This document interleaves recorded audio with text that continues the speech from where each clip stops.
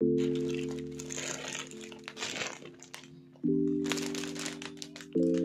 this is flower from my husband, from the husband man, for Mother's Day.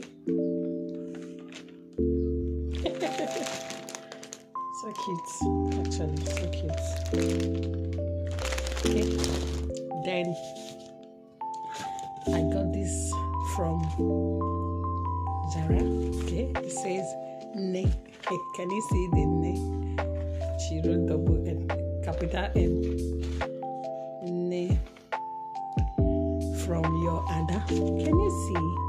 My children are actually learning Igbo and they are taking it serious. Yes.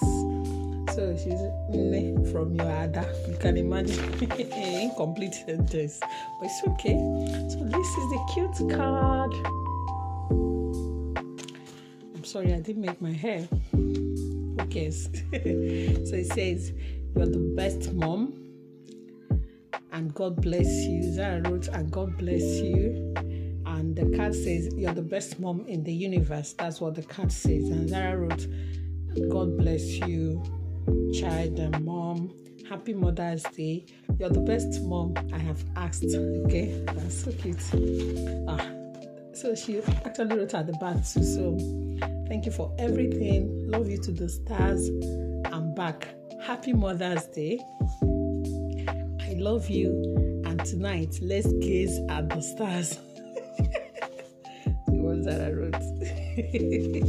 So cute card from Zara. So let's see what we have from Zaneta.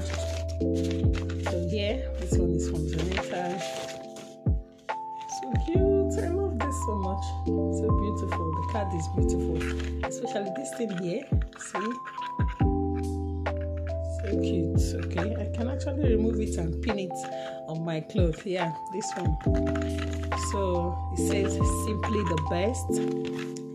Happy Mother's Day. Simply the best. With lots of love, hugs, and kisses too.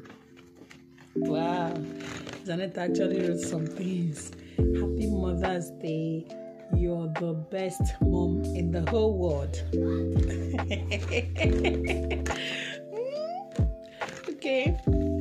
There is no one in the world as amazing as you. Oh my goodness, so cute. So cute. See? So cute. She wrote Happy Mother's Day to the best mom in the whole world over here. Okay. So we have some drawings at the back. Okay. So I love this. I love the cards. I love the flowers. Happy Mother's Day to everyone, to every mother out there, and moms to be, prospective mothers as well. Happy Mother's Day.